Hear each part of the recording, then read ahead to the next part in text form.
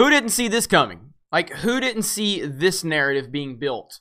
Raise your hand if you didn't see this coming. Nobody raised their hand. You know why? Because everybody watching this video has common sense. We knew this narrative was coming. We knew that they were going to try to blame the bad fan scores on racist and sexist men. We knew this was going to happen because this is what they do. So this is from Complex. Misogynist swarming Captain Marvel on Rotten Tomatoes weeks before release. This is from Jose Martinez. Captain Marvel's Rotten Tomatoes page is already riddled with angry audience rhetoric for a movie that's not out until March 8th. And people who are upset about Brie Larson advocating for a more diverse film criticism community. Okay, first of all, that is not what Brie Larson is doing. Brie Larson is being racist and sexist. That is exactly what she's doing, Jose Martinez. That is what she's doing. She is being racist and she's being sexist. Comments include the foolish, why Marvel decided to cast a very vocal racist and sexist aimed at white males, I'll never know. Yes, yes. The ultra corny, as a white male, I don't think Brie Larson would want me watching this movie. Yes, yes. And the emo, once Brie went on an anti-white male tirade, I lost interest in the movie. Yes, thank you. Whoever these people are, I like these people. Hopefully they're subscribed to the Geeks and Gamers channel because they get it, because they have common sense. Brie Larson is a racist and a sexist, and she's proven that time and time again.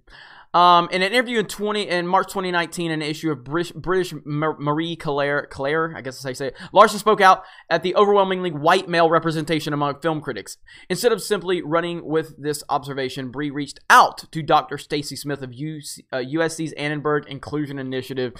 Their 2017 study revealed that 80% of film critics were men, while top critics who are women of color amounting to just 2.5%, because, you know, they're actively holding down women of color to be film critics. Why don't you do a study on the NBA? Why don't you tell me about how that representation is working out? I don't really care about that, though. I don't care. I just want to see the best athletes in the world, okay? That's all I care about. I don't care about representation. Last June, Larson voiced her concerns during a speech at the Women in Film Crystal Plus Lucy Awards, spotlighting how white males cannot always be the appropriate audience to review every single film. I don't need a 40-year-old white dude to tell me what didn't work about A Wrinkle in Time. It wasn't made for him. I want to know what it meant to women of color, biracial women, and to teen women of color. Again, racist-ass comments. I mean, movies are made for everybody. And they work for some people and they don't work for others. I myself grew up watching movies like Boys in the Hood, Menace to Society, Above the Rim, Juice. Listen to music like Tupac and Dre and Snoop and Rakim and Too Short. You know? Oh, but that music wasn't meant for me. It wasn't made for me. But I ended up enjoying it because it was awesome music. And I related to those people in some way, shape, or form. And I enjoyed it. But people like Brie Larson only see race and gender. They're obsessed with it. A Wrinkle in Time just wasn't a good fucking movie. It just wasn't a good movie. Now, I didn't watch it. It was garbage, though. If you look at all of the response, nobody liked this movie. Nobody. So that's really, basically all this is another excuse for making a bad movie. It's all about race and sexism. When the movie's bad, you just can't accept that the movie's bad. You're going to have to sit there and blame it on racism and sexism. Brie Larson is a nut job. Am I saying I hate white dudes? No, I'm not. Larson clarified. Oh, yes, of course, yes. You know, because all of your anti-white male comments hasn't led us to believe that up to this point. What I'm saying is, if you make a movie that's a love letter to women of color, there's an insanely low chance of a woman of color will have a chance to see your movie and review your movie. Then do the work to get into the industry. Nobody's holding anybody back, Brie Larson. You career victim. That's all you are. Oh no.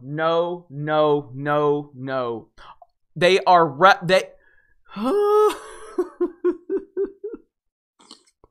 They're referencing Down with Disney's treatment of franchises and its fanboys.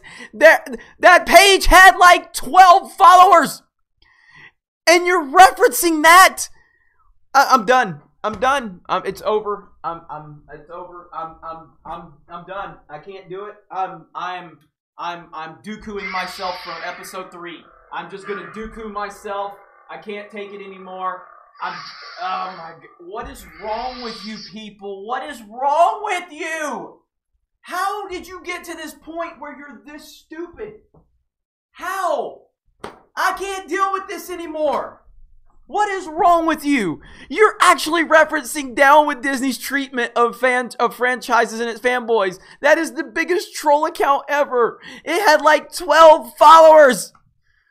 Oh my God, and you're saying that that was the reason The Last Jedi had a bad score? What is wrong with you? How stupid are you? Oh my God, now you're reminding people what JJ said?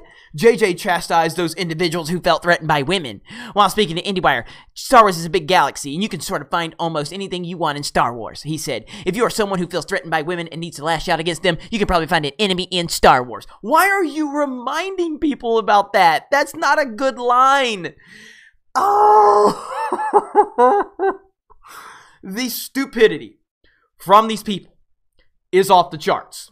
Like, I'm blown away. This is the end of it right here. So he actually referenced this.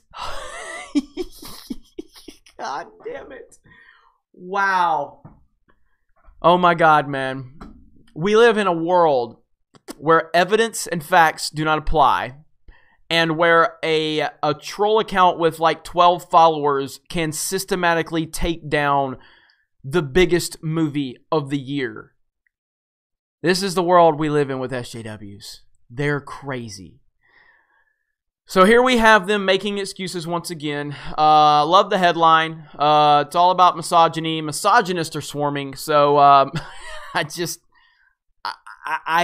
can't believe that the levels of desperation that they're going to with this Captain Marvel BS. But they're going to continue to do it.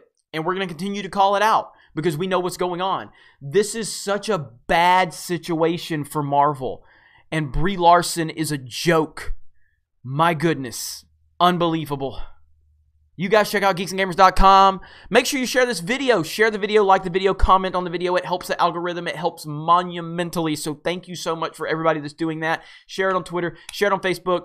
I'll retweet you. So any type of support, we really appreciate it. You guys have a great day. Brie Larson, you're a crazy nut job, and we do not want to see your movie because you're racist and you're sexist. You guys have a great day. Talk to you later.